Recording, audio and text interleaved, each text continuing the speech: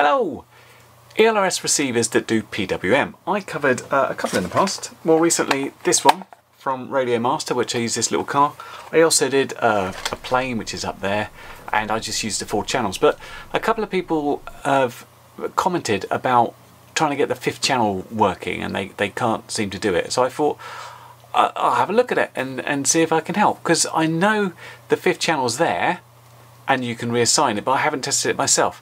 Just to clarify, channel 5 in ExpressLRS is always a 0 or a 1. It's literally a 2-bit channel. It can off or on. It usually uses the arming switch in quads. So in PWM receivers, what you should be able to do is reassign it to a different channel and use a more full spread that way. So I thought, I haven't used this, so let's test it out. Let's see how it works by default without changing anything, and let's check it in version 2 and version 3, because this and my receiver is currently on version 2.5. I haven't gone to version 3 yet, but it sounds like a good idea to do it. So let's see how it works by default on version 2.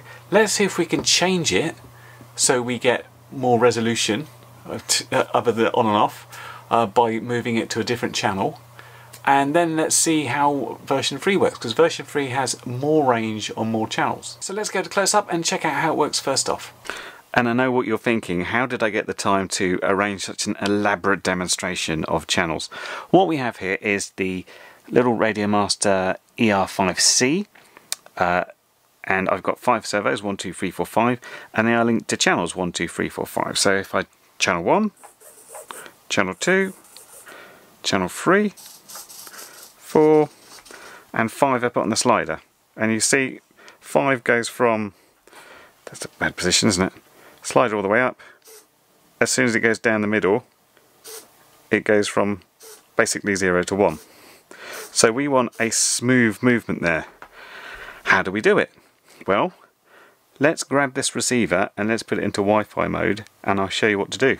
Okay, so all I've done here is power up my receiver, I've let it go into Wi-Fi update mode, and I've connected to the Wi-Fi network.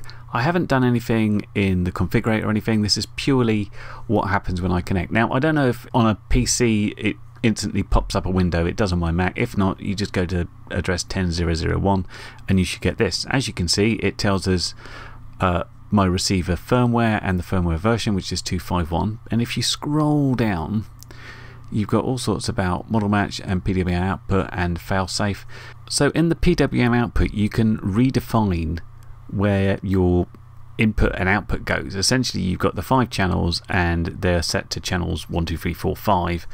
And what we should be able to do is just set that last channel to channel 6. So instead of channel 5, which is always set to 0 and 1, we should be able to use channel 6, which is a slightly wider channel. Not massively, it's not full range on version 2, but it should be better.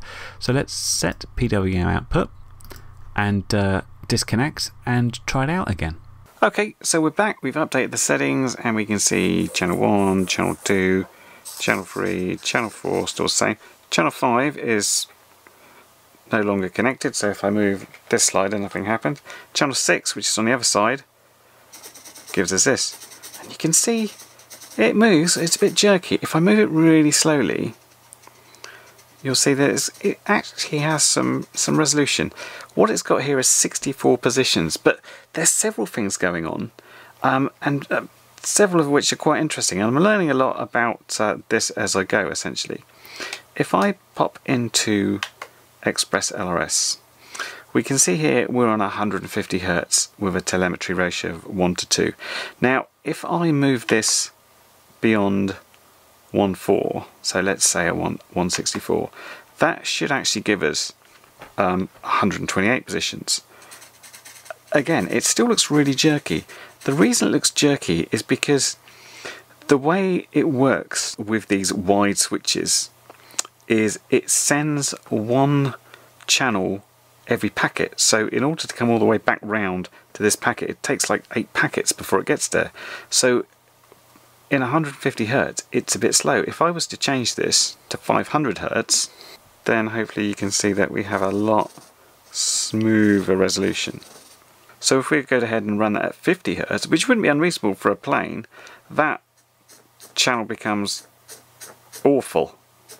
I mean, you could use it maybe for flaps, but the update rate of it is just too slow. So 2 things to consider there. But that's how it works on version 2. Let's update to version 3 and see what the difference is. Okay, I've gone ahead and I've updated, and as I said, I didn't want to show you how to do this, but if you are going to do it, don't forget to download the new Lua script. There's a version 3 ELRS Lua script, which is slightly different from version 2. But I did want to show the slight differences you get now on version 3, which I think is pretty cool, because one of the things you always had to do when you got a new receiver, unless you wanted to bind it manually, who wants to do that, is you'd have to go and flash it because you'd put your binding phrase in. But now all you have to do is connect something to the Wi-Fi, and you can put in a new binding phrase here and it will update it, and you don't have to flash the whole firmware with your own binding phrase in it, which is pretty cool. Anyway, this is pretty much the same. It kept my settings, so channel 6 is still aux2. So let's go and check this out, see what happens. And here we are on version 3, and the same thing's true. If we go a very low rate, then we get an awful response, and if we bring the rate up, then we do much better. However, that is standard. The good thing about version 3 is we get some extra options. So that's basically switch mode wide, but we've got new modes in version 3 which give us full range. So if we change this to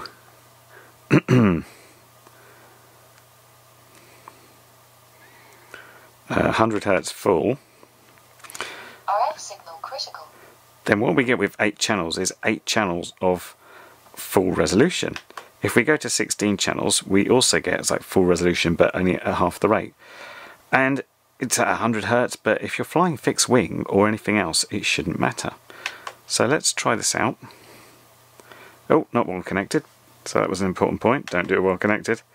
I've now disconnected it.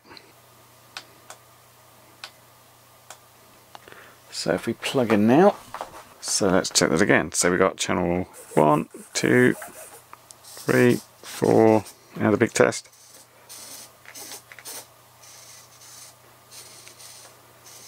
Really smooth. Let's put channel 6 on the same input as, let's say, channel 4 to see how smooth that is. Okay, so I just did a quick update there to put this and this on the same stick. And yeah, that is pretty smooth. So there you go, 2 options. You can either, if you're on version 2, you can use that and you get 128 positions if you use the right telemetry speed. But upgrading to version 3, you can go full resolution.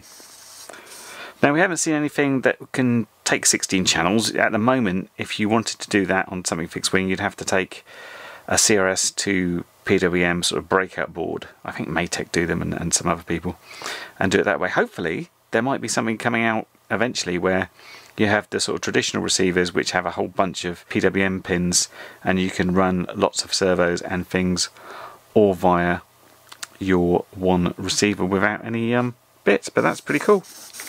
But on these little 5-channel receivers, you can get 5 channels of full range now at least, so we just have to wait for the other receivers to come out. Well, there you go, just a quick video and a quick tip, as a couple of people were struggling there, and I hope that's useful to them.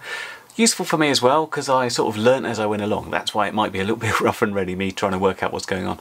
So yeah, perfectly doable in ELRS version 2, although slightly limited on range. Certainly if you can, upgrade to version 3 because you get that full resolution, and that's going to be better for everything. I mean, unless you're just literally on flaps with like 3 or 4 positions, then it doesn't really matter. But yeah, I've delayed upgrading version 3 because I couldn't be bothered and nothing was broken. But I can see a lot of benefits in it, how I've sort of looked at it. So I'll have to go through and grab all the models and transmitters and stuff and upgrade them. But yeah, deadly cool. I like some of the new features there, and I've got a couple of old bigger models which use a lot of channels, which I'm really looking forward to. Hopefully bigger receivers with more PWM channels coming out that I can upgrade them and update them on. Anyway, hope that's been useful, and I'll catch you in the next video. Bye for now. Well, you've made it to the end of the video, so thanks once again for watching. If you like what you saw, then please consider subscribing, and if you really like what you saw, then be sure to check out the link to my blog for a variety of ways in which you can help support this channel.